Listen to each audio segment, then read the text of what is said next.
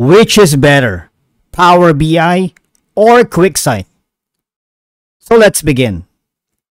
Okay, so Power BI is developed by Microsoft and it offers robust capabilities in data visualization, reporting, and analytics. It integrates seamlessly with other Microsoft products like Excel, Office 365, and it's known for extensive range of data connectors, allowing easy integration with various data sources.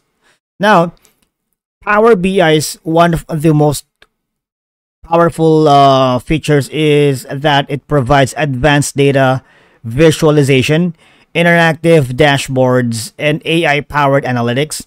It also offers a wide array of data connectors, comprehensive reporting tools, and the ability to handle large datasets effectively. Its desktop and cloud-based versions provide flexibility for most users. Now, in terms of scalability, Power BI is suitable for both small businesses and large enterprises, offering scalability to grow alongside your business needs. Now, we move over to Quicksight. So this is basically an Amazon's BI tool designed for AWS, which is Amazon Web Services.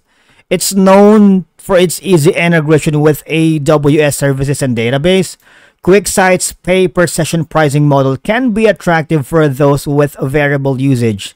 Now, in terms of features, Quicksight provides easy data visualization and analysis. It has integration capabilities with various AWS services, making it suitable for businesses heavily reliant on Amazon's ecosystem. Also, Quicksight offers features like ML-powered anomaly detection and integration with AWS data services like Redshift, S3, and more. Now, in terms of ease of use, Quicksight offers a user-friendly interface and is relatively straightforward to set up and use, particularly for businesses already utilizing AWS services. Now, if you ask me, since I am both a fan of these platforms, I'm using Quicksight and Power BI. You need to choose between the ecosystem, alright? If your business heavily uses AWS services, Quicksight's integration with the AWS ecosystem, of course, is the most practical way for you to choose. It could be advantageous in a lot of reasons, alright? Now, on the other hand, if your business operates primarily within the Microsoft ecosystem, such as, Office 365, Power BI might integrate more seamlessly with your existing tools. But of course, you have to consider the cost structure, the pricing models of both tools as they differ, because Power BI might have traditional subscription cost-based pricing, while Amazon's Quicksight's pay-per-session model can be advantageous for some users. Alright? Now, in terms of quick ease of use, I believe Power BI may offer advanced features and customization options, which might require more expertise, but can be powerful. But Quicksight is known for its simplicity, right? And again, ultimately, the choice between Power BI and Quicksight depends on factors such as your existing technology and integration needs, desired features, ease of use, and cost considerations.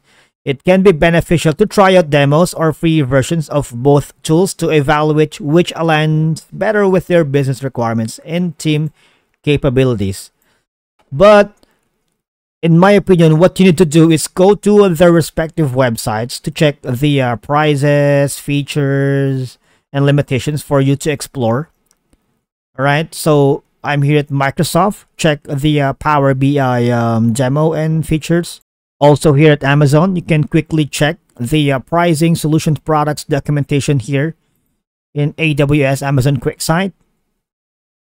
You can also contact the live chat support agent for them to give you more details about these products for both platforms.